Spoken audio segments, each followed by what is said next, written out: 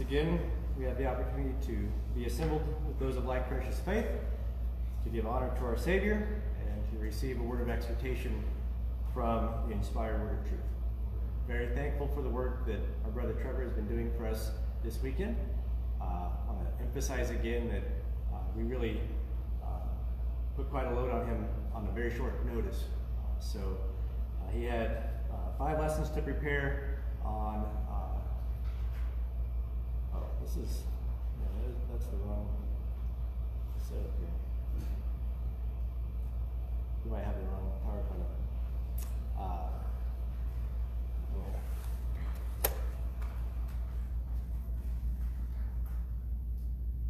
Trevor was given quite a bit of an assignment on a short notice, which he readily accepted, and we're very thankful for that. And with my experience, several years having a full-time secular job and a full-time preaching ministry, I'm very familiar with a lot of late nights trying to get messages ready for the next day, or a lot of very early mornings getting messages ready before I hop in the car. So I know that Trevor's been working even while he's here, finishing off messages that he's presenting to us. And that is not a criticism by any means. That's a sign of dedication. And we are very grateful that he was willing to accept this work this weekend. And we're thankful for his family and the congregation in Rapid City that have been accommodating to allow him to come here. We appreciate that very, very much. Appreciate Doug being here as well. But we do commend to you all these lessons, and not just because of the haste with which they were prepared, but because of the quality of the content. Trevor has been giving us the Word of God, and he's been presenting it with conviction and with knowledge, and in a way that is helpful and applicable. And so we commend to you every message that we've heard so far, and remind you that these have been live streamed on Facebook, so if you're on that platform, they should be very accessible. And if you're not, we are uploading them to YouTube as well. Friday night's message should be on YouTube by now.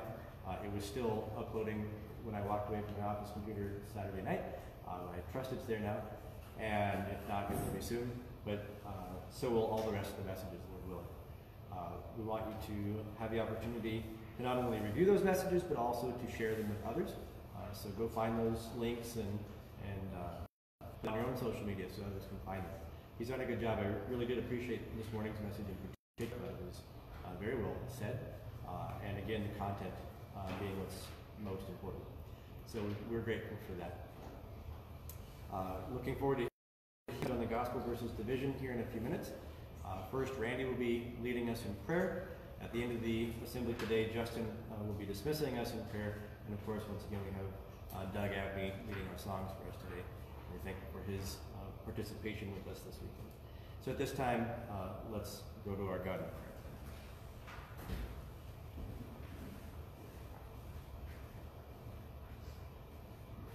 Please pray.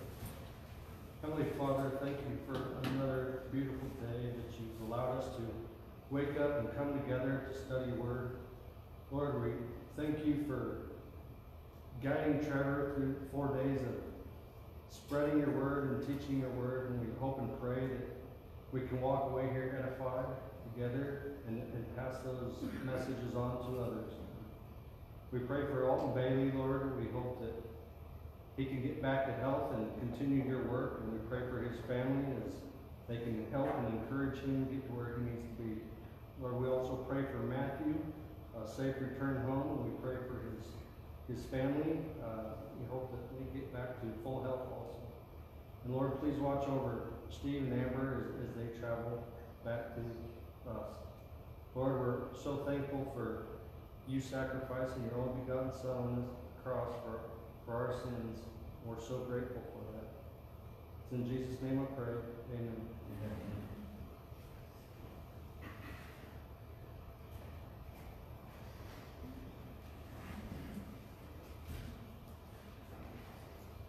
Song number 190. 190.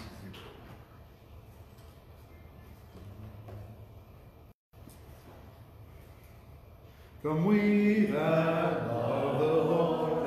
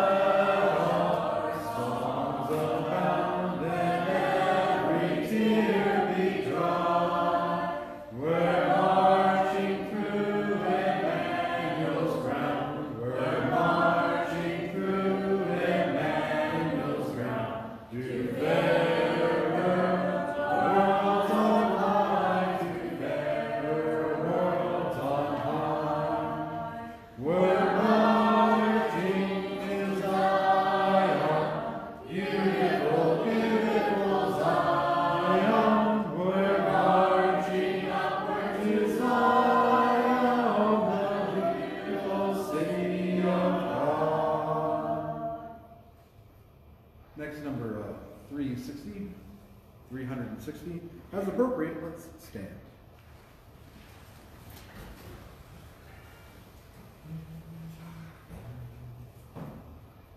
Standing on the promises of Christ my King, through eternal ages let His praises ring. Glory in the highest I will shout and sing, standing on the promises of God. Standing on the promises, standing on the promises, standing on the promises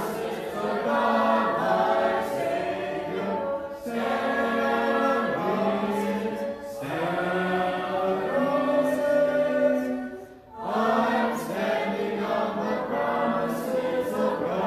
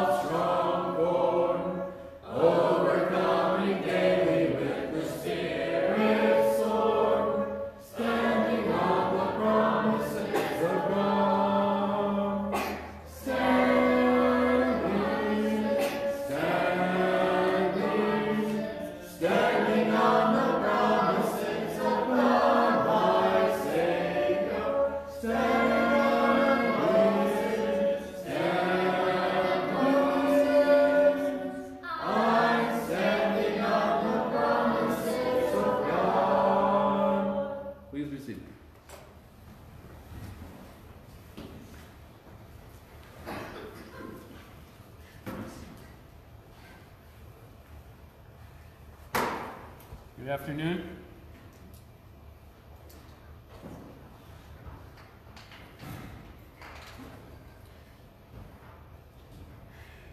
this point, we'll continue and wrap up our discussion on the gospel and the way that the gospel tells us to deal with this life. We started with just looking at the gospel itself on Friday night, and we considered that the gospel, we remembered together that the gospel is the best news available, because it's not just about a good thing, a favorable thing that has happened that we get to talk about. It's about something that changes drastically our course of life in this world. Part of that change, and maybe the greatest realization of that change we can experience on this earth, is the unity that we can have with others who are like us, standing on the promises of God. And so when we turn our attention at the close of the series to what the gospel says, we know that it confronts division as much as it confronts any other sin. Division, as we'll see in a moment, is a work of the flesh. It is the product of human wisdom. It is a product of human error. It is a product of pride. It is the product of the flesh. And it is only in the Spirit of God that we have hope for unity. And so with that, we need to be very careful, to be very faithful with that unity, and as we'll see, the instruction also to preserve the spirit of unity in the bond of peace. So as we go through this lesson this afternoon, we want to pay attention to those things, to the effect that division has, and to the effect that unity has inversely, and to how much it glorifies God, coming back one more time at least to the theme of our creation being for the purpose of relationships. Our relationship with God is considered the ministry of reconciliation that Paul brings to the Corinthians in his second letter. And he says, I'm not just bringing this to you, but this is what we are bringing to the world, is the ministry of reconciliation.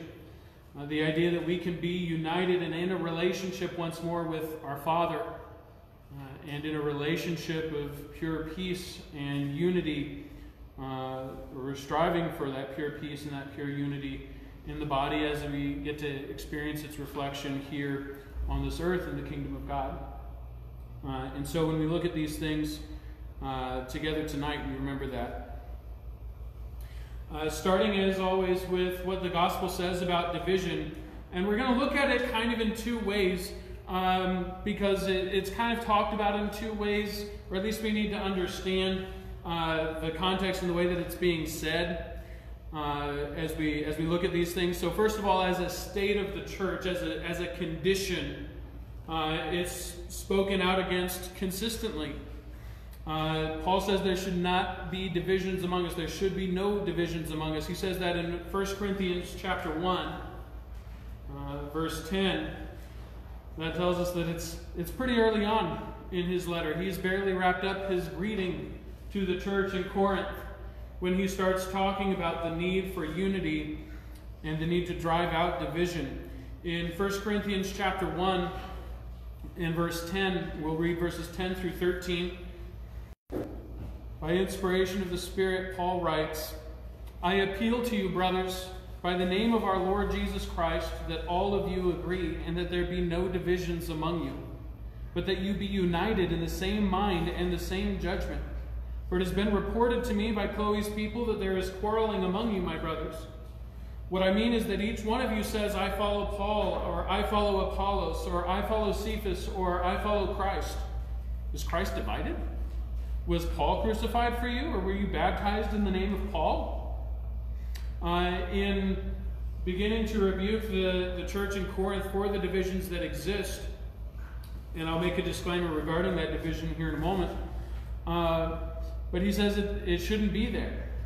There should be no divisions among us. The state of the church being the assembly of the saints, those who are called out by God, who are sanctified by God, who are given a purpose by God, who are united in one body of God's. We should not be divided. There should be no division among us. because the Lord's anointed, reflecting the translation of the word Christ, the Lord's anointed is not divided. He asked that question rhetorically there in verse 13, in 1 Corinthians 1 verse 13. Is Christ divided? The answer to that rhetorical question is an obvious and resounding no. There is one body. There is one body. And so we need to be united, and we need to make sure that that's reflected. We'll also consider what he wrote several chapters later in 1 Corinthians, in chapter 12 and verse 25.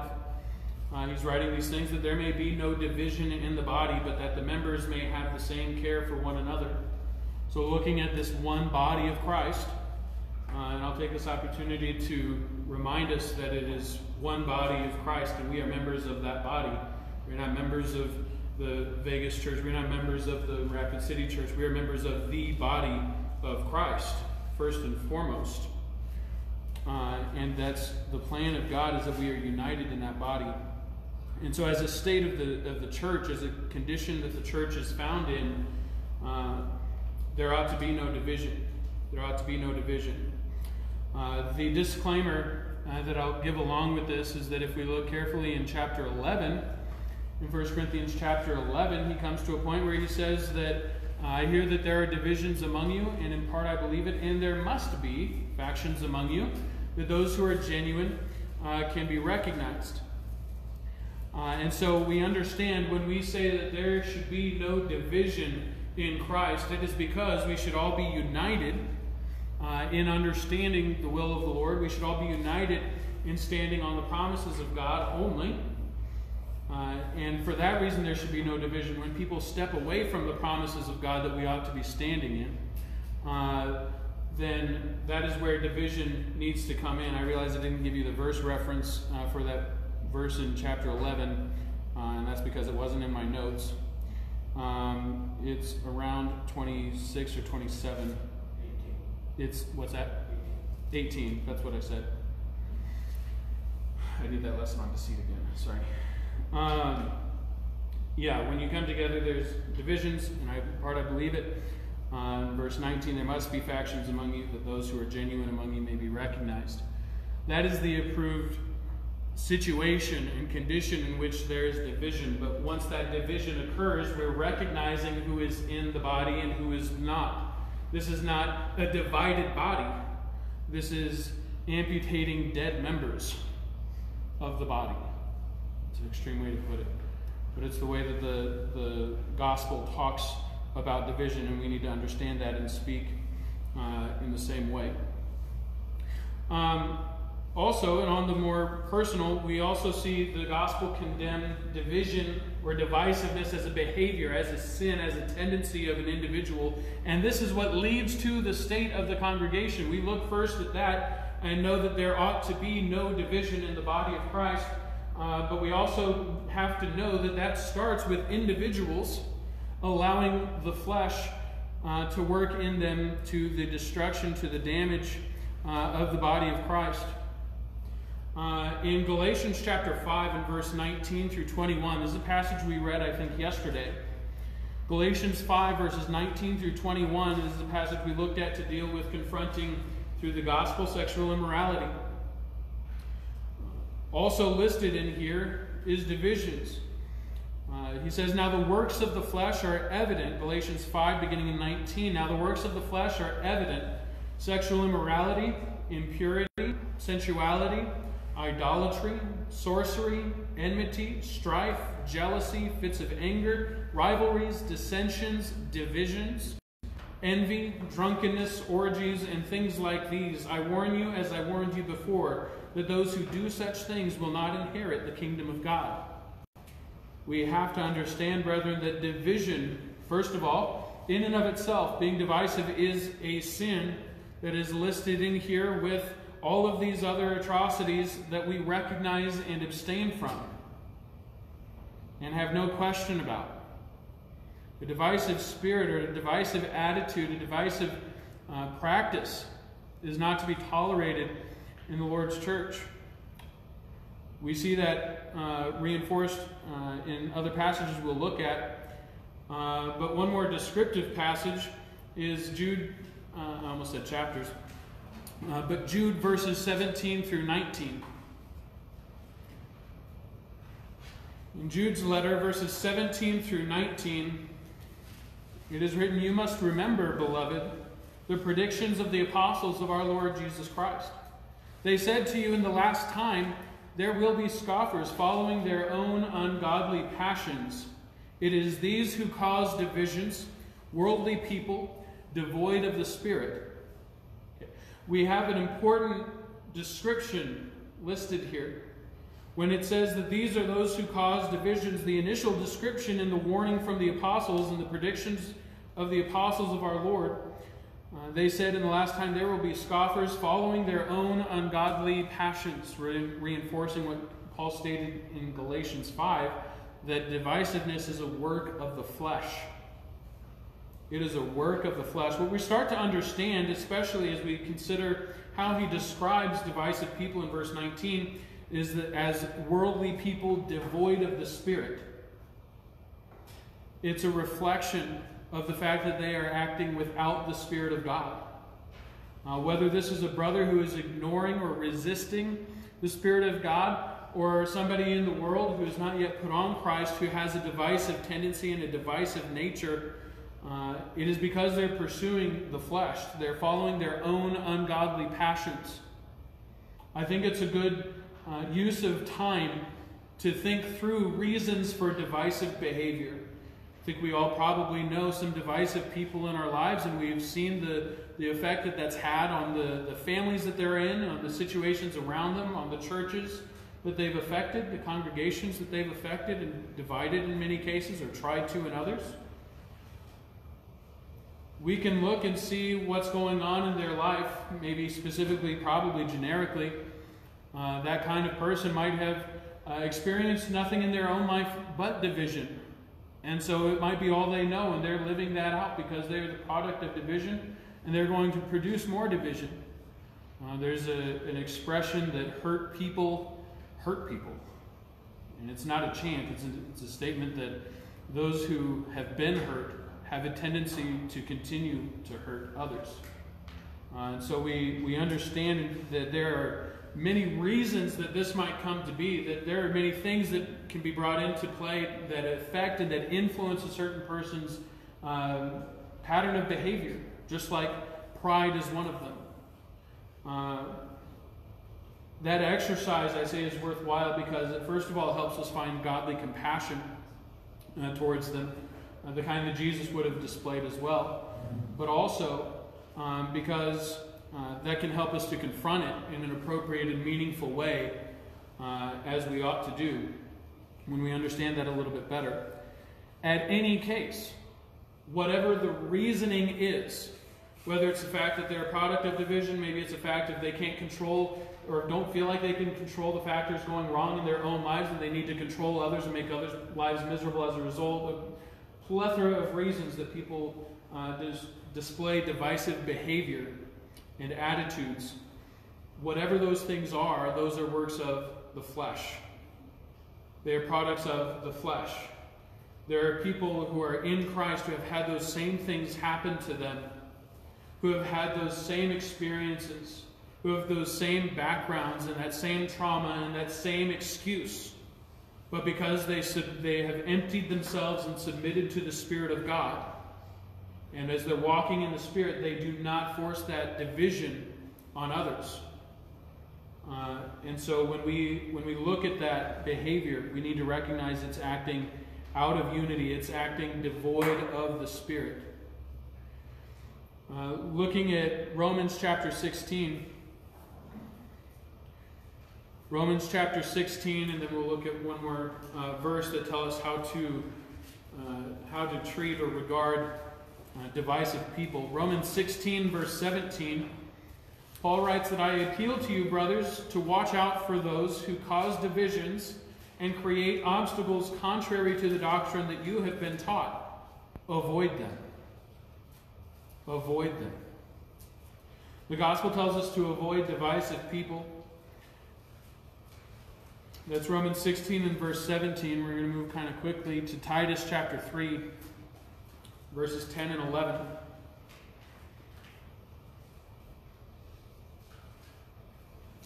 would have done well to reverse these in order.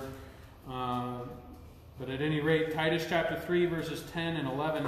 As for a person who stirs up division, after warning him once and then twice, have nothing more to do with him, knowing that such a person is warped and sinful. He is self-condemned.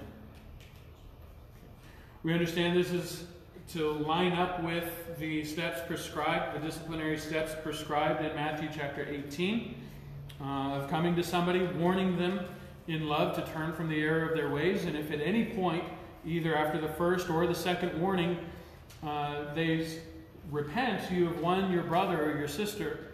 But when they continue in their division and in their divisiveness, we are to turn them over to Satan for the destruction of their flesh, as Paul describes in 1 Corinthians chapter 5. Because it's that flesh that needs to be destroyed. It's that flesh that is causing this behavior, as we saw, to mention that once again.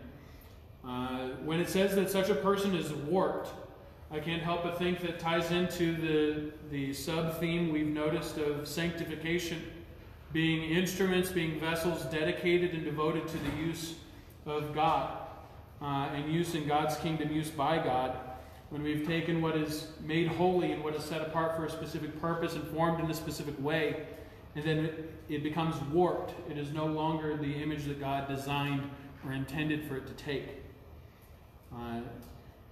We need to understand, brethren, that division, divisiveness is really and explicitly condemned by the gospel. And that in and of itself is a kind of good news when we think about it for a minute, because we think about now an aspect of our life in this broken world where division is not encouraged in any way. There's an aspect of our life in this world where unity is explicitly commanded, prescribed, and to be striven for by the collective whole. That doesn't exist in the world. That doesn't exist in the world. Whether we're talking about politics, sure, we want everybody to think like us and vote like us and live like us, but we know that that's not going to be the case, and so division is in its own way promoted. Whether you want to look at leisure activities and sports teams and how fun it is to have rivalries and things like that, every facet of human existence embodies division. In some cases and applications to more harm or detriment than others. But it's a fact of this world. It's only in Christ, it's only through the gospel that division is condemned, which already indicates, and inherently indicates, that there is an alternative. There's an alternative to the division, to the fractured state of the world that we live in. Oops, controlling the wrong thing. And so when we look for hope to share with those who are divided or divisive, just as when we look at the gospel against deceit, we see prescriptions and hope for the deceived as well as the deceivers. So in the same way, we see hope for those who are affected negatively by division, which is all of mankind. And we see hope for those who are divisive in the gospel. And so first of all, let's look at Ephesians. We're going to look at chapter 2, and then a passage in chapter 3, and then a passage in chapter 4. We're going to do a mini study on the middle of Ephesians here for a moment. First in chapter 2, Ephesians chapter 2, verses 13 through 18. But now in Christ Jesus, you who once were far off have been brought near by the blood of Christ. For he himself is our peace, who has made us both one, and has broken down in his flesh the dividing wall of hostility, by abolishing the law of commandments expressed in ordinances, that he might create in himself one new man in place of the two, so making peace, and might reconcile us both to God in one body through the cross, thereby killing the hostility. And he came and preached peace to you who were far off, and peace to those who were near. For through him we both have access in one Spirit to the Father. You're into highlighting or underlining or drawing circles and connecting dots in your Bible. That's great passage to look through. All of chapter 2 really is a good passage to look through and go through the phrases that talk about unity. Because the word unity doesn't occur in that passage, and yet that passage is all about unity. Those who were far off, brought near by the blood of Christ. He is our peace, made us both one. He's broken down the dividing wall, so on and so forth. The hope that brings, I think, is obvious, but is stated as you see on the slide, that He has made us one, He's broke down the dividing wall, and He has reconciled us to God in His body, as we see in verse 16. And so the hope there, just as much as the message of the gospel against division and divisiveness infers an opposite, infers another option, infers that there is an alternative to the division that's so rampant in the world. The very message and the very existence of the church shows the reality of that, and God's design for that reality of unity to be expressed and to be seen in this world. Unity isn't something that I have to wait for. When I put on Christ, I don't have to wait for some point in time. I certainly don't have to wait until Judgment Day to see unity. I need to wait that long to see it perfected. I need to wait that long to truly, in both a physical and a spiritual sense, see it realized, as we'll be both in the presence of God and will be fully united with Him in all thought and all knowledge and in all things. We'll see that fully in heaven, but we can also see an expression of that now, and even an expression of that, even a small form of that, is precious and hope-giving. In Ephesians chapter 3, verses 1 through 6, Paul writes, "For this reason I, Paul, a prisoner of Christ Jesus, on behalf of you Gentiles, assuming that you have heard of the stewardship of God's grace that was given to me for you, how the mystery was made known to me by revelation, as I have written briefly. When you read this, you can perceive my insight into the mystery of the Lord's anointed, which was not made known to the sons of men in other generations, as it has now been revealed to His holy apostles and prophets by the Spirit. This mystery is that the Gentiles are fellow heirs, members of the same body, and partakers of the promise in Christ Jesus through the gospel." Through the gospel, we see the hope that is the reality of the mystery of Christ. And he's using that language mostly throughout Ephesians, sometimes in other of his letters, appealing to the reality of mystery religions and mystery cults that were prevalent in Ephesus and other cities like Ephesus, where you would become ingrained in these cults so that you could at best get to some certain level where you would unlock the secret of the universe. At some point you would be entrusted with the great secret of all things, and they keep you coming and they keep you coming, and you work your way up the ladder until you get to hear this very, very secret revelation, this mystery that this whole entire cult is based off of. Paul plays on that in the world, and he brings that language into how he's teaching the Christians who are in those areas and who have probably, many of them, come out of those mystery cults in that dynamic. And he's saying, you want to know a mystery? You want to know the mystery of the universe? You want to know the mystery of God's plan and all creation? I'll tell it to you at level 1. I'll tell it to you before you even come in the doors. I'll give you this hope. This is the mystery of all things. It's not just the Israelites who are saved. It's not a matter of nationality. It's not a matter of physical things. It's not a matter of where you were born or who you were born to or what you were taught. It's a matter of what you come to and how you come to God through Christ. And in that mystery, that great truth, that great revelation is that promise, that hope of unity being a reality we can experience part of on this earth. We ought to treat it like it's that precious. That's the very design and intention of God's body as a whole is to be an expression of that unity. Let's look in the next chapter, chapter 4. Of course, we see in verse 3 that we should be, well, let's read verses 1 through 6 for now, and then we'll come back to some more of that.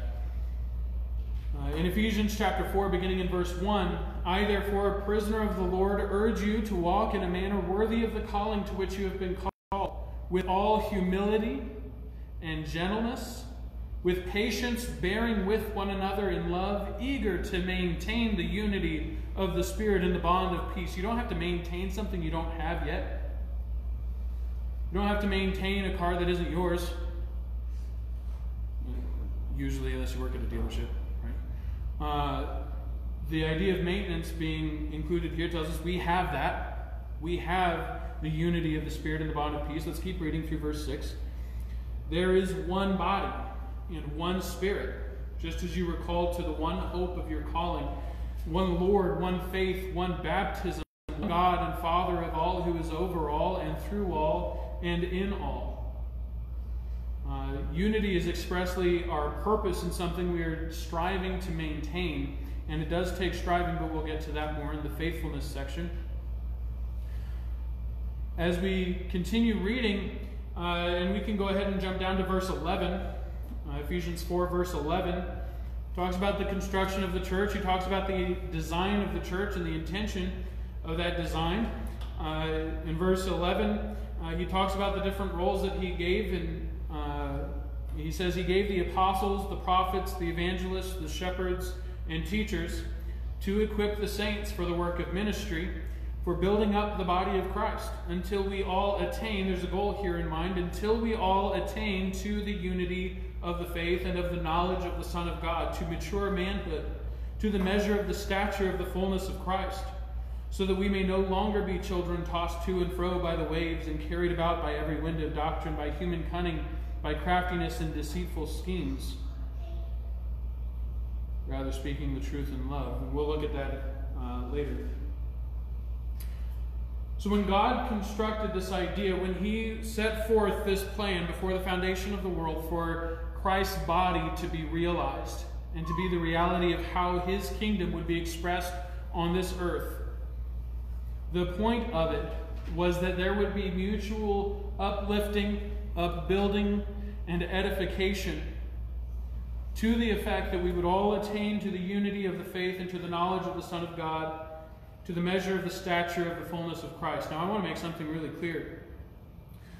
That mature manhood, that full stature of the fullness of Christ is the body's mission. That is the body's mission. I want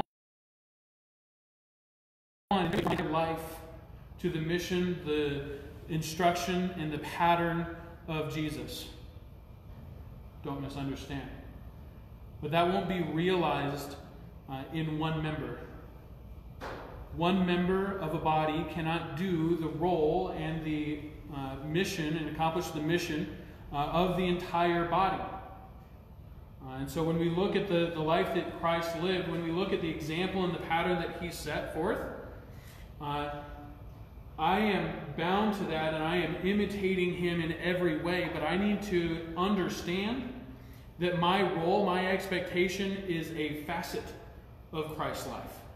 So that by me doing and producing what every joint ought to supply, what every member ought to supply to the body as a whole, works toward the effect that the whole body, which Hebrews 11, the first few verses calls includes the great cloud of witnesses, right? So all of those who are in Christ, all of those throughout all of time who have been submitting to God and walking with God, all of us as a collective body grow to attain the unity of the faith, the knowledge of the Son of God, mature manhood, to the measure of the stature of the fullness of Christ. When we're pursuing that as a body in unison, as members, being edified, being built up, growing with the body around us, being nourished by the body around us and nourishing the body around us. It will have the effect of individual maturity, as he says in verse 14, no longer being children, tossed to and fro by the waves, carried about by every wind of doctrine, human cunning, craftiness, and deceitful schemes. But we understand there's a body mission and purpose, and there's an individual reality as a result. That's part of God's design for his body, is to be an expression of the reality of his unity. That's not something that's going to be completely fulfilled until the final day, but that is something we are collectively part of working towards, and something that we get to, as we work towards that, experience small versions of the unity that exists in the body as a whole. As we talk about this, we do well to understand not just the concept and not just the hope of the concept. The hope, to restate it one last time for now, the hope of unity is that in contrast to a broken and divided world, we can be brought into a body where there is cooperation and there is unity and there is peace in a way that the world can never know outside of that. And so as we share the gospel of unity and the gospel against division, we share that hope along with it. But we need to understand what that unity looks like. What does it look like to be of one mind with one another? What does it mean to agree with one another in some of the ways that Paul writes about and the gospel as a whole talks about? What is that oneness? Does that mean that there can be no division of Broncos fans versus Raiders fans? And I realize I'm in Raider country all of a sudden. I didn't used to be when I came here. I'm not used to that. Does it mean that we can't have different favorite teams or prefer Star Trek over Star Wars? I won't say which one is correct, but it's Star Wars. Is that the kind of unity that's being prescribed? Is it talking about that kind of oneness? Does it talk about that kind of one-mindedness that we can't disagree on anything? Obviously not, and obviously not just on the silly things of the flesh, like sports teams and superior elements of sci-fi, right? It's not just talking about those things. It's talking even about spiritual things, or things that run right up against that spiritual line. That's why we have passages like 1 Corinthians 8 and 10. And that's why we have passages like Romans 14 that tell us we're going to need to work out how to exist with each other and how to express this unity and this peace that we have uniquely in Christ, even though we disagree over whether or not you can eat meat sacrificed to idols.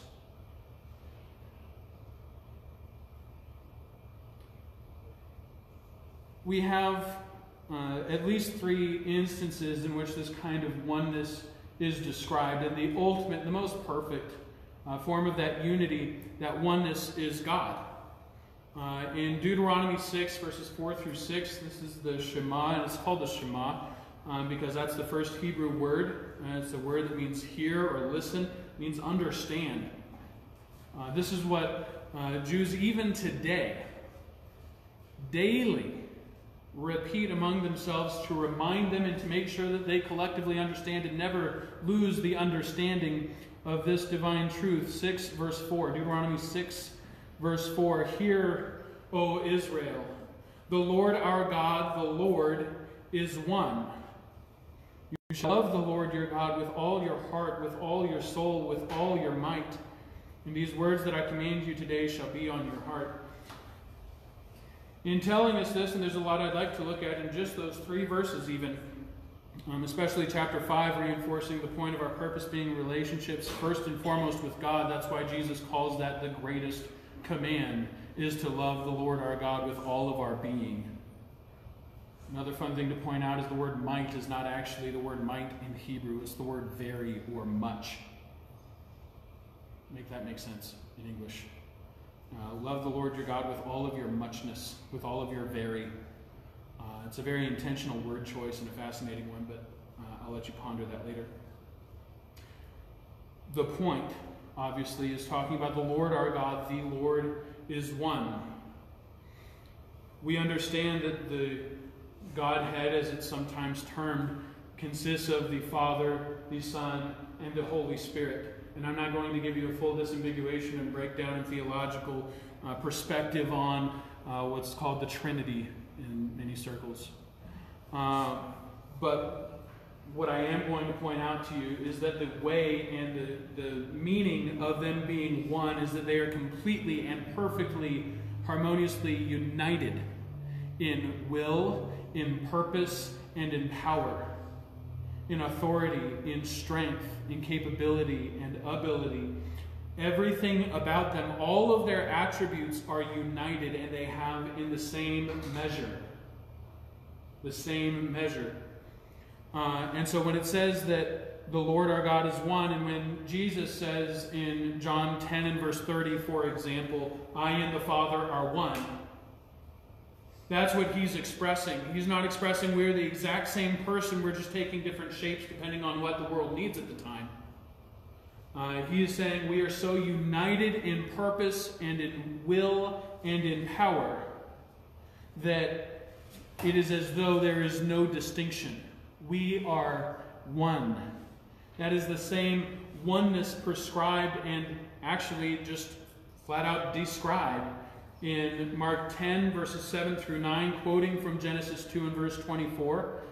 But Jesus, in giving a discourse on marriage, divorce, and remarriage, actually, says that because of this, a man shall leave his father and mother and hold fast to his wife, and the two shall become one flesh.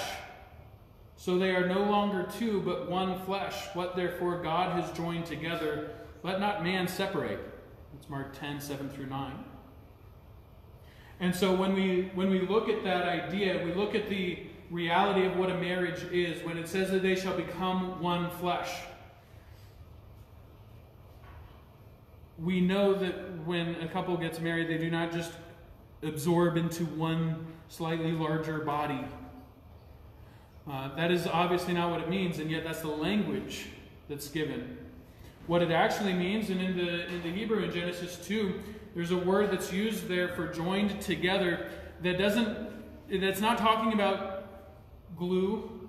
It's not talking about a lever wrapped around an inclined plane, or an inclined plane wrapped around a lever. How do you describe a screw? I don't remember now. It's not talking about any kind of wood fastener or staple or anything like that. It's talking about the kind of joined together that means that there is nothing in between them anymore. It's best described if you've ever taken two planes of glass and you've pressed them together. You can feel as the air sucks out of between the planes of glass, and try as you might, you can't separate them. You can't pull them apart. That is now one piece of glass for all intents and purposes. You can see a division, but it's acting as one. And the only way to separate that is to introduce air in between. There's a great spiritual application there. Division, even in the church, is a matter of sin and the flesh being brought in between and being introduced into our relationships and into our relationship with God. That's where division occurs. Otherwise, our unity, our oneness, is a matter of being individual members with nothing between us. Nothing separating us anymore, because Christ broke down in his flesh the dividing wall. That's how it's described, especially in regards to the marriage relationship. But it's also how we need to understand our relationship with one another. It should be that way. Looking back at 1 Corinthians chapter 12, verses 12 through 14, we could look at this whole chapter. We could look at the whole letter to the Ephesians. We could look at, the whole New Testament, it seems, is largely centered around our relationships with each other and with God, as it turns out, since that's the point of the gospel, is reconciliation and unity. And so when we look at 1 Corinthians chapter 12, verses 12 through 14, it's no surprise to find that same theme expressed in these words: for just as the body is one and has many members, and all the members of the body, though many, are one body, so it is with Christ. For in one Spirit we were all immersed into one body, Jews or Greeks, slaves or free, and we were all made to drink of one Spirit. For the body does not consist of one member, but many. Being of one mind and perfectly one with each other does not mean that we are all the same big toe. It means that though I'm a big toe and you're somewhere in the humerus, I fancy myself the humerus, I think I'm funny. Even though we're on opposite ends of the body, we are still one with each other. Because all that's in between you and me is more of the body. That's it. That's the only space in between each other. Faithfulness with unity needs to reflect that. And so when we see instructions to pursue peace, like we see in Romans chapter 16, we saw the warning against the divisive people in verse 17. I'm sorry, I want chapter 14. We did look at 16 verse 17 earlier. But in Romans chapter 14, in talking about that issue of judgment and of the things that we are okay with disagreeing about, he tells us in that context to pursue peace with one another and the things that make up for edification. That's verse 19. Romans 14 verse 19. So then let us pursue what makes for peace and for mutual upbuilding. That's our commission with the gospel against division. It's not just something that we get to be perfectly united and understand and come to a sense of full unity and peace in heaven. It's a matter of we get to experience a transition, a transformation from inherently divided and divisive to inherently united, and we have to give opportunity for the flesh for division to creep into the church. We get to experience the reality of unity in a small form now in the body of Christ. But it's not easy. Just like any of these other things that we have to be faithful with are not easy. They don't come naturally because we are still caring about the flesh. And so in the flesh, we are still caring about the deeds of the flesh, the work of the flesh, the desires of the flesh, following the lusts of the flesh from time to time. And so it's a constant and continued effort for us to put away and put aside the flesh and allow the Spirit to live in us and work in us and to be submitting to God.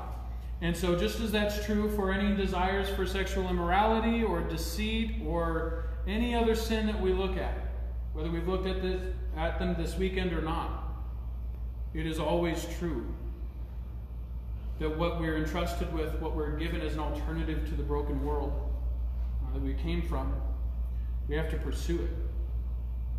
We have to intentionally put away the things of the flesh and pursue that peace and unity. And I think the most intentional way that we can do that, and a most biblical way to pursue that unity, is by practicing the same forgiveness that we've received from God.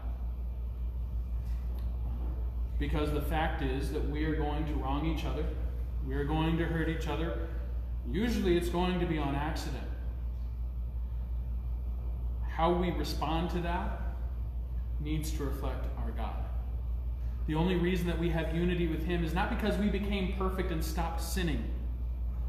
It's because when we put on Christ in baptism, He stopped seeing our sin and started seeing instead the righteousness of His Son. That's what that reconciliation looks like. It's the reflection, it's the reality of our forgiveness. And so if we want to have unity with each other, if we want to have unity with other Christians, we need to be very quick to forgive them. Because it's in the same way that we forgive others that we'll be forgiven by God. And so we need to always remember that as often as we've been wronged and as often as we see wrong being done or having been done.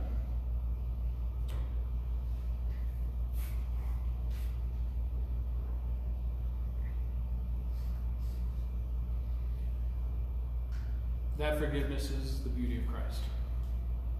We can look at the beauty of Christ that ought to be seen in us, and we see that in every way. We see, and just as we mentioned, as was mentioned earlier, the point of the whole body is to reach the fullness of the maturity of Christ. The point of the whole body is to work towards that. The whole body, it will take the whole body of believers throughout all of time and all of space to exhibit the fullness of Christ. But one thing that you and I can control is ourselves, and we can control how in every way we respond to those who harm us, who bring injury upon ourselves and on Christ's body. And we can choose to have a forgiving spirit and nature. That's what it is to be a peacemaker, as is commended in Matthew chapter 5. That's what it is to pursue peace and to be eager to maintain the spirit of unity and the bond of peace. And so let's be forgiving people. And if we can help you with that or pray for you in any way, let us know as we stand and sing. Let the beauty of Jesus be seen in thee. All his wonderful passion and purity. May his spirit divine, all thy being refine. Let the beauty of Jesus be seen in thee. When somebody has been so unkind to you, some word spoken that pierces you through and through, think how he was become, stand upon and reply. Let the beauty of Jesus be seen in you. From the dawn of the morning to close of day, in example and eternity, all you say. Lay your gifts at his feet, ever strive to be sweet. Let the beauty of Jesus be seen in you.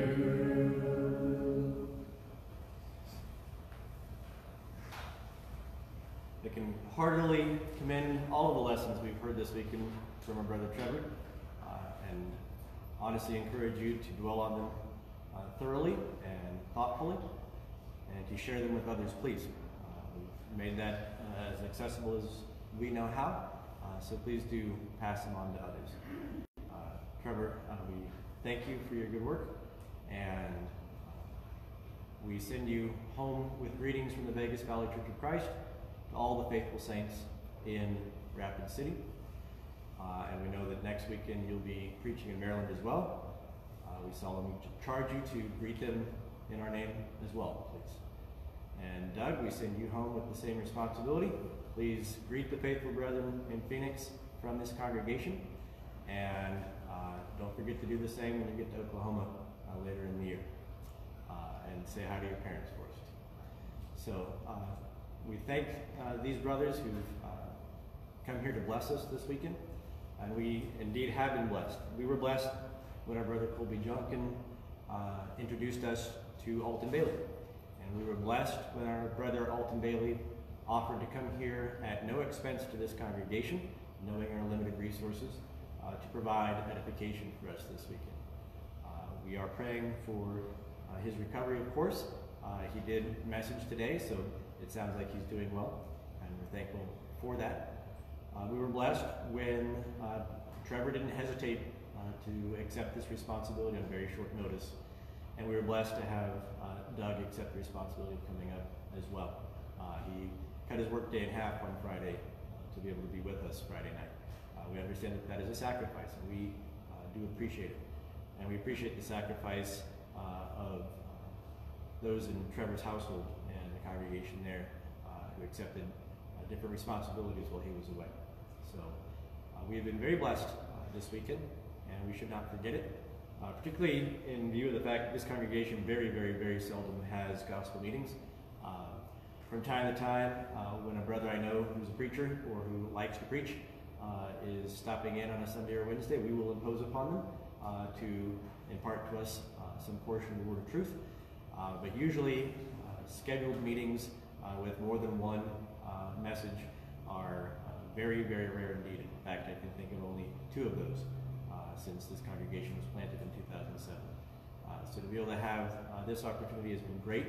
We're looking forward to the messages from our brother Jeff later in the fall this year. So let's give God thanks for all those things and send our brothers on their way with God's speed. At this time, we will be dismissed in prayer.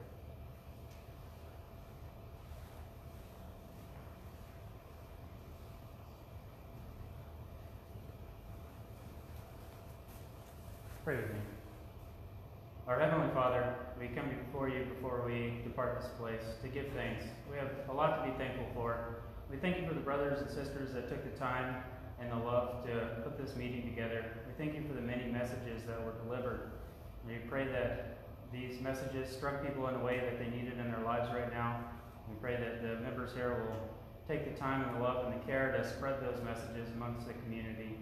We pray that you'll be with those that are traveling. We pray that you'll be with Trevor and Doug as they go back home. We pray that you'll be with those of this congregation that are traveling as well. We pray that you'll watch over us and protect us and forgive us of our sins. In Jesus' name we pray. Amen. Amen. As the secretaries